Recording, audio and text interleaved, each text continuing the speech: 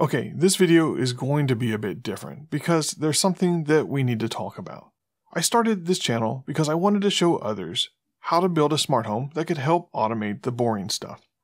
And I knew going in that I wasn't going to have all the answers. There were going to be things I didn't know and times that I was going to say the wrong thing. On top of that, I knew my vision of a smart home wasn't always going to align with everyone else's vision. But I told myself, as long as I told you the truth about what I was doing and what you could do, then I could feel good about the content. But the reality is, I haven't been completely honest with you, especially about one of my favorite and most popular projects, Jarvis. And it's time for me to come clean.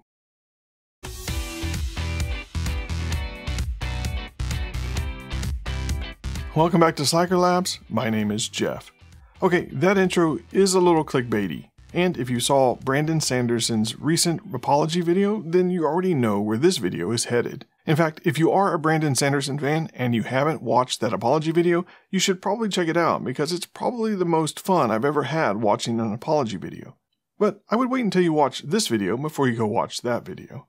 Anyway, what follows probably doesn't rise to a confession level event, although there is some truth to the lack of honesty, albeit it wasn't intentional.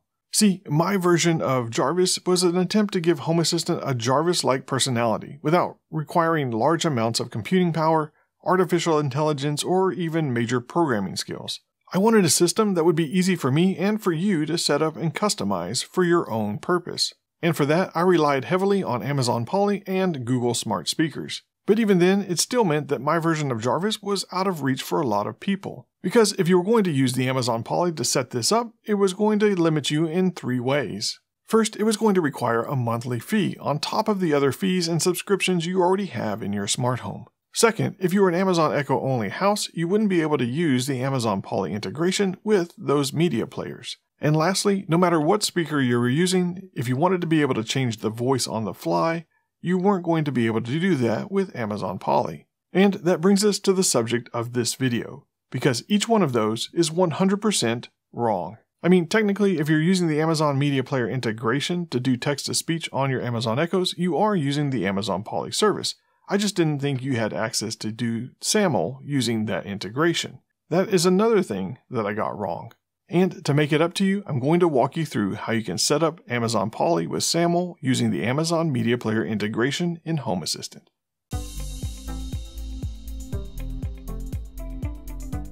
First off, I was made aware of this solution by Chris Heater. Chris, I apologize if I just butchered your last name. Chris sent me an email showing me how to use the Amazon Media Player integration to leverage Amazon Polly SAML and do things like change the voice on the fly. And then, of course, I spent the next 24 hours reevaluating all of my life choices up to that point.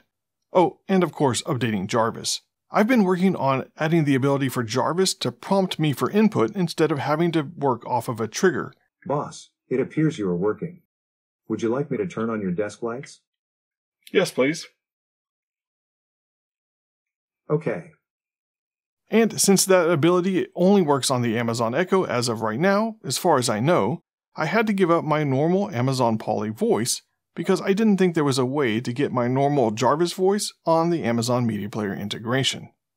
The things we do for continuity. Anyway, I take no credit for figuring this out. Chris did all of the hard work. And with Chris's permission, I'm sharing that solution with you. If you have Amazon Echoes, then you're going to need the Amazon Media Player integration from Hacks to make all of this work. But I suspect a lot of you already have both of those. And this solution eliminates the monthly cost for Amazon Polly. And if you're already using my version of Jarvis, then you'll need to update your scripts just a bit. Like the other videos of late, there will be a GitHub repo that contains the code we're going to cover in this video. So let's jump in. I created a jarvis.yaml file to put in my packages directory so that all the code needed for this would be contained in a single file. So we're going to go through this using that file. When we're done, I'll tell you how to grab all of this code and break it up for those of you not on the packages bandwagon. The first thing defined in this file is an input select. This helper is used so you can easily change between the Amazon Polly voices. You can define it like this, or you can use the helper panel in Home Assistant to create it using the UI. The options need to be actual Amazon Polly voices, so be sure you get those from the Amazon Polly documentation. The purpose of this is to give you the ability to easily change your system-wide Jarvis voice just by interacting with a drop-down in the Lovelace UI. So once added, no need to edit your YAML file if you decide you want a different voice. But this, of course, is completely optional. You could skip all of this and just supply the name of the voice you want to use at the time you call your notification service. We're going to cover that pattern as well for those of you that don't want or need the added flexibility. What follows in this file are some different examples of how to leverage this in your setup. All of them require the Amazon Media Player integration from Hacks, which of course makes this possible. I have a video walking you through how to set that up. There's a link to it in the description of this video. And since we're technically using Amazon Polly, you may want to spend some time with the Amazon Polly console to get a sense of what you can do and the different SAML tags required to make it happen. For example, you could use SAML tags to adjust the speed of that Amazon Polly voice, or even add in some breaths between your words to make your Jarvis sound closer to an actual person.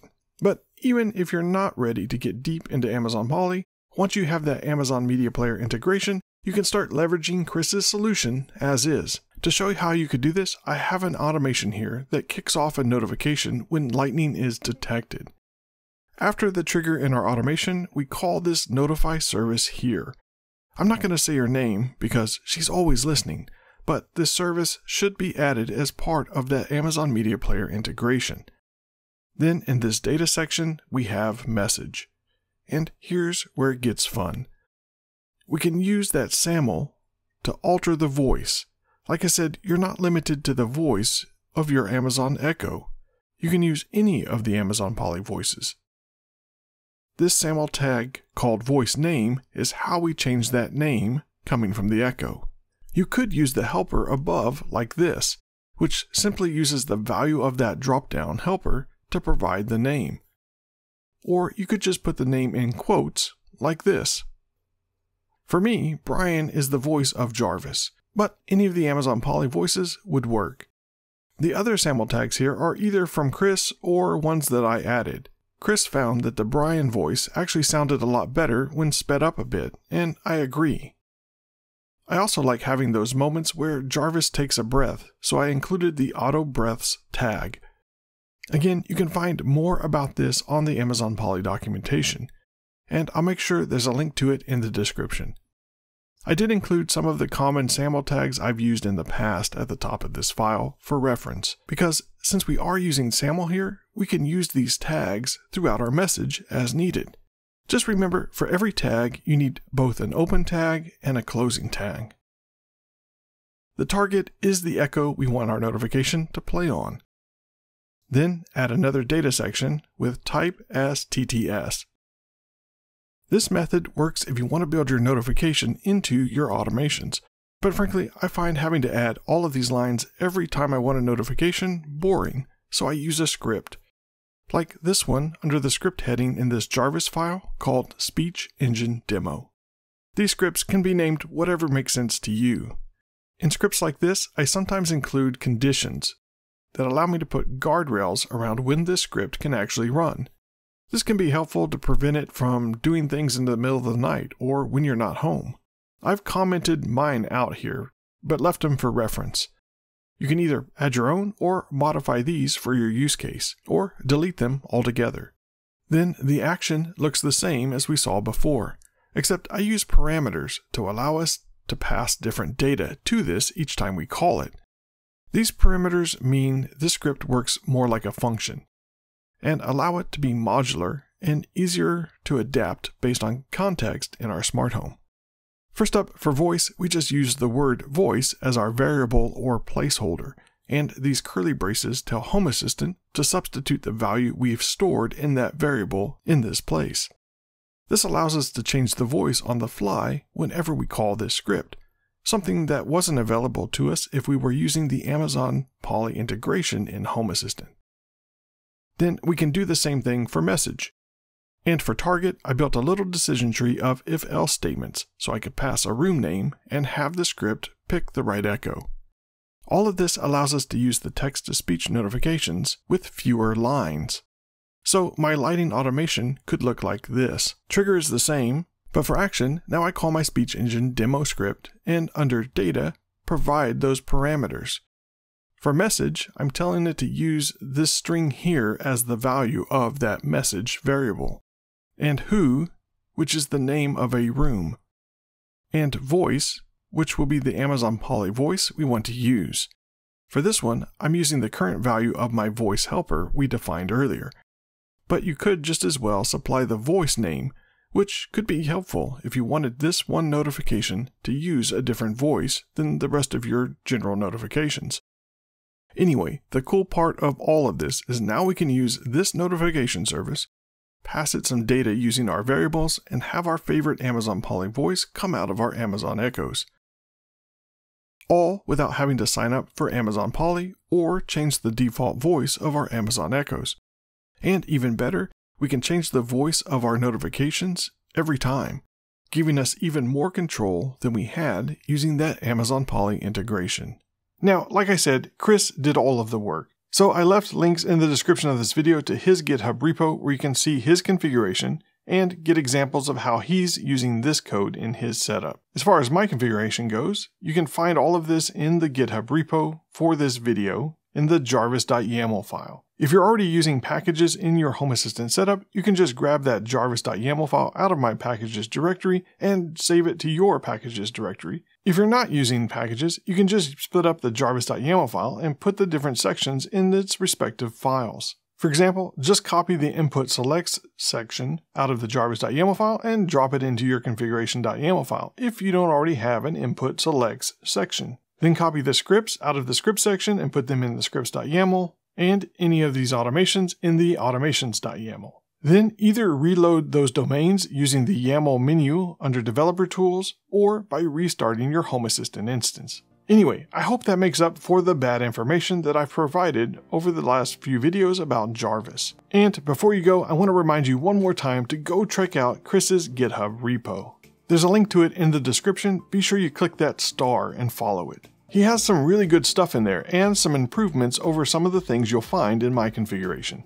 Like the cuckoo clock, which he's updated to use different chimes, and I'm totally going to borrow. And some ESP Home stuff for those of you looking for ESP Home inspiration. Anyway, it's one more resource for you to have while you're building your smart home. And that's it for this video. If you want to support SlackerLabs and the mission to help you automate the boring stuff, you can find links to the official SlackerLabs t-shirt store, as well as affiliate links and a link to buy me a coffee if you so choose in the description of this video. Or just let me know that you found value in this video by hitting that like button, and consider subscribing to my channel if you haven't already for more smart home content like this. As always, thanks for taking time out of your home automation projects to watch mine. Until next time, go automate the boring stuff.